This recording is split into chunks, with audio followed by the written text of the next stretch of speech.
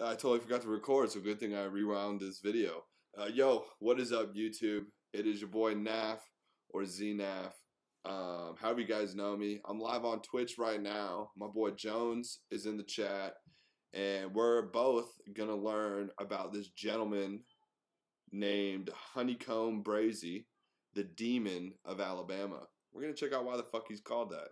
Neither of us have heard of him, and so yeah, we're gonna check this shit out. Is one of the hottest artists from Alabama, but the rapper has also had a pretty rough. I also hate coughing. Coughing's like my least favorite thing. That's why I take small dabs when I do dab. I take small dabs because I hate coughing. It's how I tore my thoracic muscle in my back, the muscle right below your lungs. That is a muscle that gets pressed when your lungs expand. That's how I tore that shit, just from coughing. Come up that has included spending over 10 years in prison. And that shit sent me to the ER too. But the rapper has also had a pretty rough come up that has included spending over 10 years in prison, going viral for getting shot on IG Live, and having to deal with the brutal murder of his grandparents, who were both killed and had their house set on fire. Oh my god. This is that guy? Bro, I watched a YouTube video like months ago. And this rapper, they didn't name the rapper, but his grandparents' house was set on fire and they were burned alive. Yeah. I didn't know it was, oh man. Yo, no cap. If my grandma's house was, like, if I had grandparents that lived in my city and their house got burned down because they thought I was in there and they were the ones that were burned alive, bruh. They're in the news, the people that were in the neighborhood went and talked to the news, and they were like, we could hear them screaming from being burned to death. That's, dude, I might turn into a demon after that shit too. I'm not gonna cap with you, bro. Now, the rapper will be going back to prison after being sentenced to 13 and a half years for violating his probation by posing in a music video with guns and drugs. Let's take a closer look at the wildlife and career of Honeycomb. Man, that's such a dumb fuck up for you to violate parole by having guns and drugs in your music video. That's such a dumb fuck up, dude. You know that's a violation of your probation, especially if you're a felon. That's really, really dumb. Brazy. Brazy grew up in Mobile, Alabama, an area that was full of drugs, crime, and violence. The rapper's parents were in and out of jail while he was growing up, and he often stayed with his grandparents. At age 10, he was arrested for the first... Okay, so his parents were in and out of jail, so they were in the street life, and he stayed with his grandparents. Now, mind you, those are the people that burned alive. Were the people he spent most of his time in childhood growing up with. Man. So essentially the people that raised him were the ones that were burned alive. First time after breaking into a factory and riding go-karts with his friends until the police came. After that, he was put on probation. Brazy said that he didn't even make it to high school, which his mom wasn't happy about. But there wasn't much she could say because she was in and out of jail herself. After that, he went and stayed with his aunt for a while, but ended up shooting his own cousin over a money dispute. Whoa, wait. Did he just say he shot his own cousin? Did he just say he shot his own cousin? Hold on. But there wasn't much she could say because she was in and out of jail herself. After that, he went and stayed with his aunt for a while, but ended up shooting his own cousin over a money dispute. Whoa, wait. You shot your cousin? Yeah, yeah, hell yeah. Like on accident? Nah, like on purpose. Like on accident? Nah. Like on purpose. That's tough. That's tough. He said there was a business situation between his cousin and his dad where some money came up missing. His dad was locked up at the time on a murder charge, so Brazy handled the dispute for him. The cousin ended up paralyzed. So this was a dispute with his dad and the cousin, but what's his name? Honeycomb Brazy handled the situation with the cousin for his pops, who was in jail. Okay. to the shooting, which caused problems between Brazy and his aunt. But he says No shit that caused problems with your aunt. That Thanksgiving dinner must be awkward as fuck. I'm not gonna cap. I don't know if you have Thanksgiving or anything similar, but imagine a holiday where you all get together with your family, and how awkward that's gonna be now. You shot. I don't think he's dead because they would have clarified that he's dead. So his cousin, who he shot, is gonna be at Thanksgiving, and his aunt is gonna be there, the mother of the child who he shot. And dad probably, I don't know if dad's out of jail yet or not. Oh man, that's an awkward ass fucking family reunion. that his cousin is back to walking and their relationship is fine now. He was only 13 at the time of the Never mind, only the aunt has a problem. Cousin's walking and is fine now. Okay. shooting and ended up going on the run before getting arrested. This would be the first time he was sent to prison and wouldn't get out until he was 16 or 17. Right after being released, he would get caught up in another situation He where did was that arrested for young. first-degree robbery and attempted murder. Brazy says that he didn't actually commit this crime. It was his friend Derek Det Thomas who pulled the trigger. They were together on the day of the robbery, and police reports showed that the victim was walking down the street when he was approached by two teens. They stopped and talked for a few minutes until one of them pulled out a gun and shot him in the leg. The other teen grabbed the money out of his pockets, and they both ran away. The two robbers were later identified as Det and Brazy. Det was the one who actually shot the victim, but because Brazy was more well-known, they ended up arresting him first. But on the day that Brazy appeared in He's court to smart. face these charges, Hold on. Can we get a they ended up arresting Can him we get a first. still of this but- mugshot? He is he cheesing in this mugshot? He's cheesing. Why he look happy as hell? I'm weak, bro. On the day that Brazy appeared in court to face these charges, Det would end up getting murdered. He was shot and killed over a $5 dice game by a 40-year-old man named Anthony Williams. Brazy would end up doing 4 years for that charge. But as soon as he got back on the streets, he went right back to his old ways and caught another body. In February 2016, just after Brazy was released for the robbery and attempted murder, he allegedly shot 22-year-old Ladarius Stank Moorer, who was a childhood friend. Stank was shot and killed at the Woodlands Apartments where he lived with his girlfriend. He showed up to their apartment, and his girlfriend didn't want to let him in. He ended up kicking on the door and found Brazy inside, who was supposedly there to sell her weed. They started fighting, and eventually, someone pulled a gun, leaving Stank dead. This murder earned Brazy a ton of enemies in his hood because Stank was well known and loved in the area. Brazy went on the run for a while, but was eventually arrested and charged. So hold on. God damn, this is crazy. I keep having to pause this shit, dude. Just to like comprehend what's going on. There's so much information. So this dude, Honeycomb Crazy, was at this girl's crib, supposedly to sell her weed. And the boyfriend came home. She didn't want to let him in.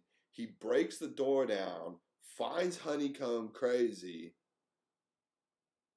and a fight breaks out because he was selling her butt. That don't make no sense. That don't. Why wouldn't she let him in if he was just selling her butt? That doesn't make any sense. Nah, Honeycomb Crazy was going crazy in her honeycomb. You know what I'm saying? charged for the murder. He would end up beating the charge, but would spend over a year in jail fighting the case. While he was in jail, he would get into tons of fights and even admitted to stabbing 3 people in one day. Yeah, I stabbed 3 one day. Plus, he would even end up getting this.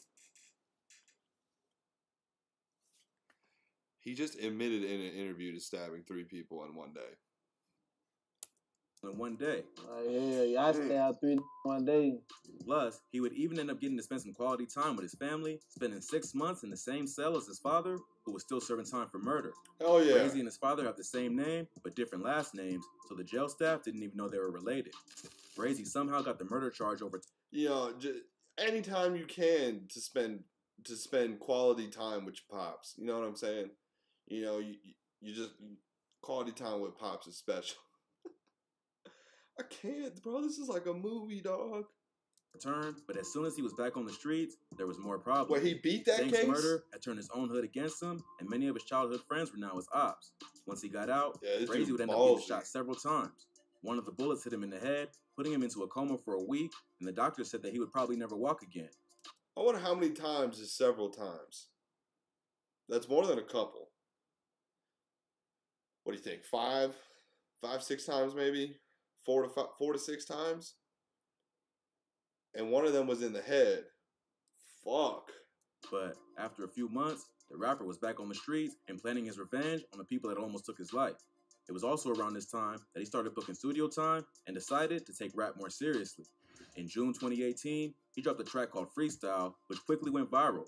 It put him on the map as one of the hottest up-and-coming rappers from the South and eventually earned him a deal with Rap-A-Lot Records.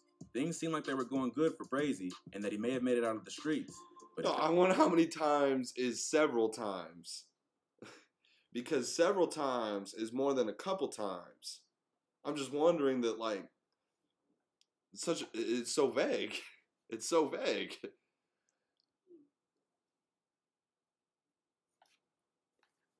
It's so vague. I don't understand it. But whatever.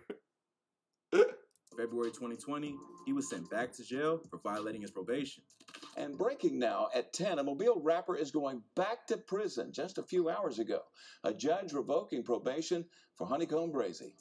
In 2016, the rapper was arrested on gun charges and sentenced to 15 years in jail for violating his probation. The court would eventually reduce the sentence and only made him do 18 months, then serve another 5 years of probation. In January 2020, his parole office filed a motion to have his probation revoked for possession of marijuana and a firearm. Brazy was brought back to jail, but the charge was dropped after the court failed to prove that he was actually in possession of the weed or the gun, and he was allowed to walk free. After being released, Brazy would end up getting into another shootout that almost got him this time. He and his homies were on Facebook Live, sitting in the car outside a barbershop in Montgomery County, Alabama, a few hours from Mobile.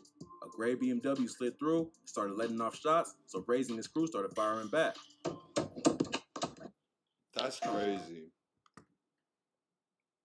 That's crazy. These street dudes are wild, bro.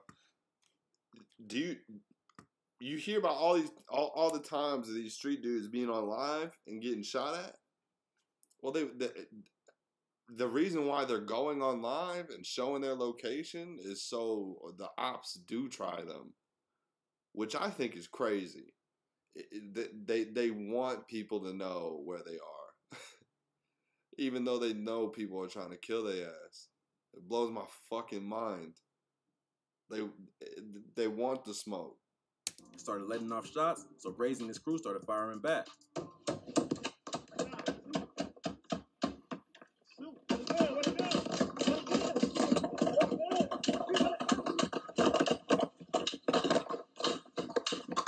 It's not clear if anyone was hit, but many think that Brazy and his crew were set up.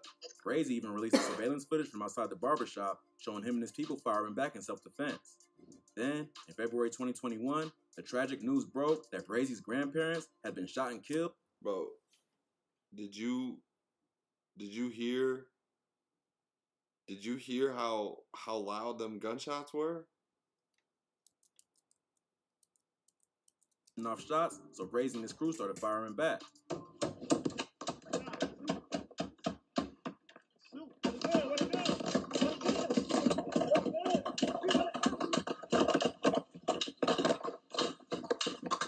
It's not clear if anyone was hit, but many think that Brazy and his crew were set up. Brazy even released surveillance footage from outside the barbershop showing him and his people firing back in self-defense. Then, in February 2021, the tragic news broke that Brazy's grandparents had been shot and killed and their home had been burned to the ground while they were inside. The grandparents of a local rapper shot and killed, then their home set on fire. The grim details just revealed by emotional family members at the scene. Around 6:30 p.m. on February 17, 2021, the neighbors of Brazy's grandparents heard bullets tear through their home. A few minutes later, they went outside to find the neighbor's house on fire. Other witnesses reported that they had heard gunshots and then an explosion as the house went up in flames. It took 3 hours for firefighters to put out the fire, and by that point, everything was destroyed. But they were able to determine that 2 people inside the house had been killed. A witness said that he had heard over 100 gunshots, and he and his mother had to duck for cover. The 2 victims... 100 gunshots. 100. Probably an exaggeration, but that means there was a lot.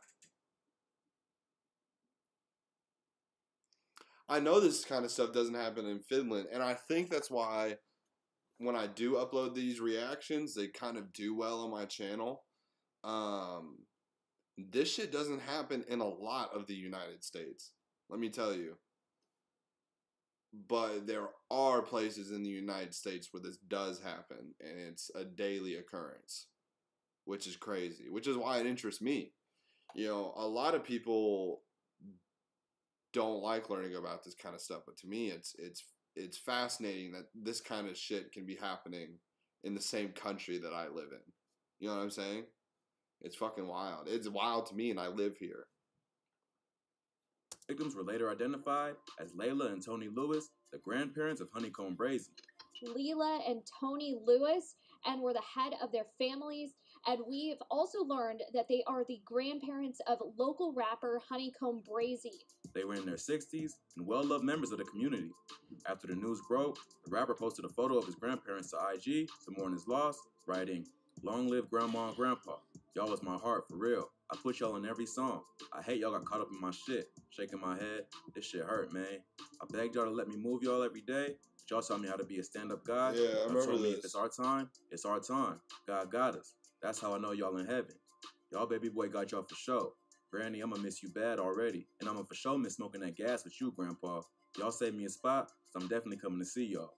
The viciousness of the attack shows that it was not only targeted, it was personal. Shit gives Brazy me wasn't even immobile goosebumps, at bro. the time of the murder, so they intended to go after his grandparents. Police later identified a man named Darren Jamark Southall. Wait, so they intentionally couldn't get Honeycomb Brazy, so they intentionally went after his grandparents. Man. How mad do you have to be at somebody to go after their grandparents? What? I don't even know what to say. As a person of interest in the case. Yeah, that's right, Lenise. And that's just part of the story. The big news tonight is that for the first time since Tony and Layla Lewis were murdered inside of their home months ago, detectives telling me they're taking a long, hard look at a guy named Darren Southall. Yeah, I feel you. Southall is an accused drug pin with ties to the Gulf Cartel who had escaped from prison. Oh, someone who had ties to the cartel. Makes much more sense now. They don't give a fuck. They don't give a fuck. Okay. Makes much more sense. It's much more clear. Okay. So this dude is just a psycho. Got it. Southall is accused of overseeing a massive drug operation that sold crack, cocaine, and fentanyl all along the Gulf Coast and is currently facing federal drug charges. Southall was not arrested in connection to the murder, but named by police as a person of interest. The 42-year-old is being investigated because he's the uncle of Stank, the 22-year-old that Brazy allegedly murdered back in 2016. Wow. The family connection explains why the killers would take it.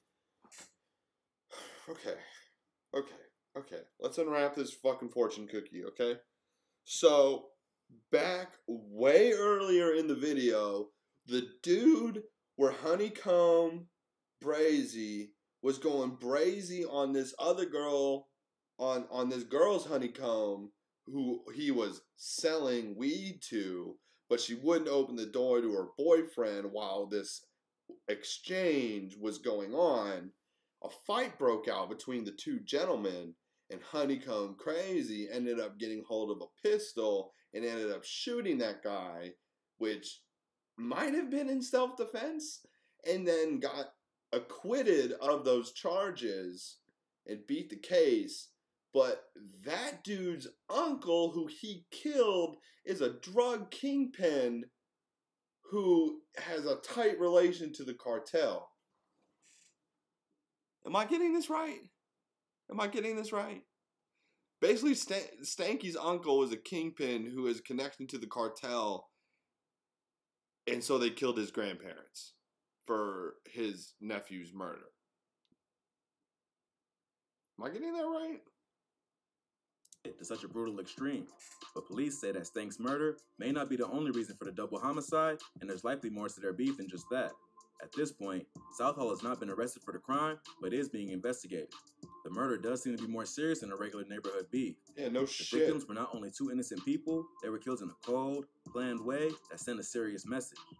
There's a big difference between spraying the house with bullets and accidentally hitting an innocent bystander and targeting family members by burning down their home while they're inside.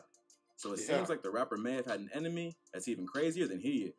All in all, Brazy spent over a decade in prison, even though he's only in his late 20s and he's been shot at more than 8 times.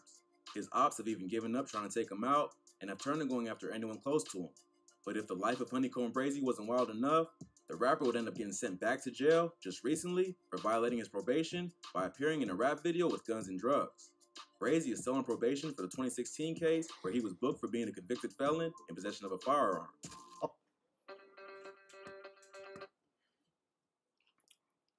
I'm lost too, man. It's okay. You're not the only one that's lost.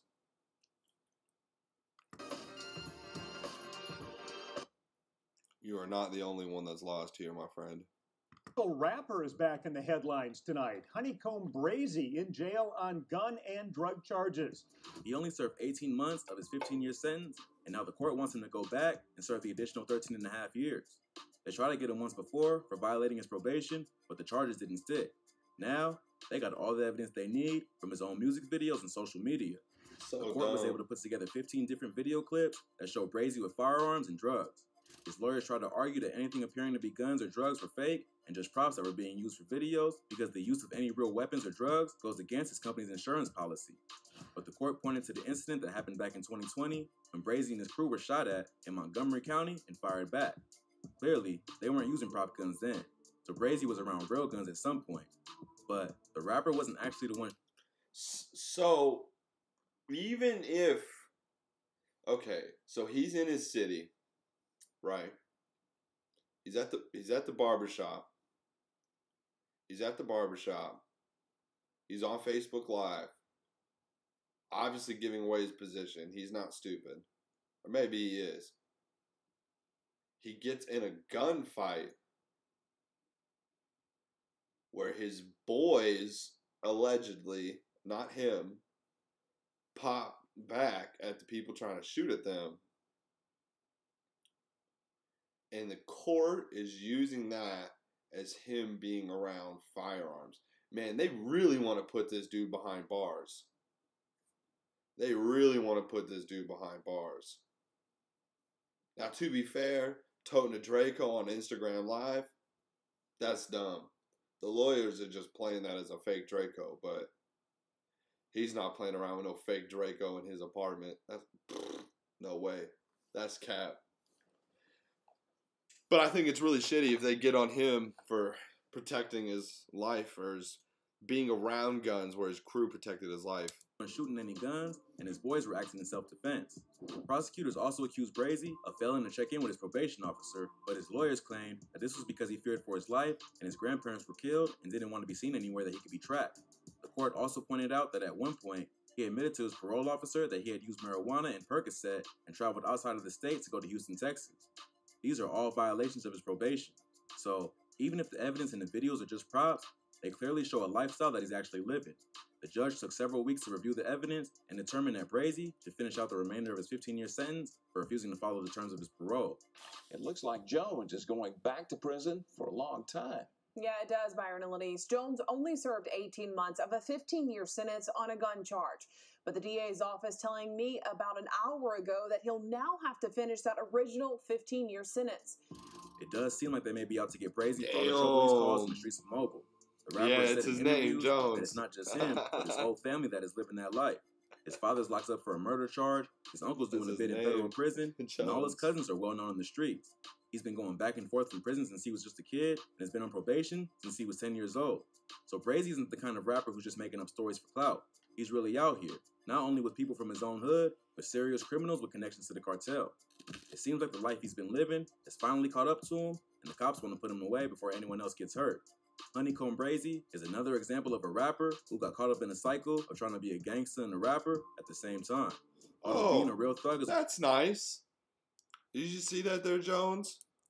These police officers undid his chain and gave it to, I assume, his associates that were standing by, because I don't think they wanted to be responsible for $30,000 chain. Oh, this is an e-cig. Got caught up in a cycle of trying to be a gangster and a rapper at the same time. Although being a real thug is what made his music blow up, once you start getting millions of views, it can be hard to stay active in the streets. Either you're going to end up in jail or people close to you are going to get hurt. Unfortunately, Brazy has had to deal with both, even though he had a promising career ahead of him in the music industry. Hopefully, he's got a good team and some lawyers who can get his charges overturned or his sentence. Totally missed the question? No, I didn't. Said, by the way, is this an e-cig or like weed you smoke at the moment? This is an e-cig. It's nicotine.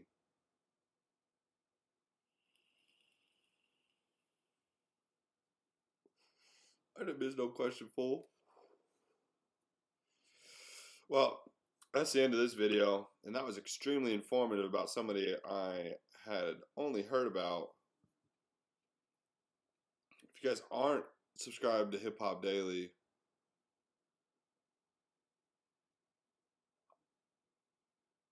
man, I don't know. We both missed it, bro. It's fine. I hope you guys enjoyed this video, and if you did, make sure you drop a like, because none of y'all like these videos. I see the views, but I don't see the likes. Like the video, comment. I don't know why I say this at the end of the video. None of y'all even make it this far. All right, have a good day. Peace.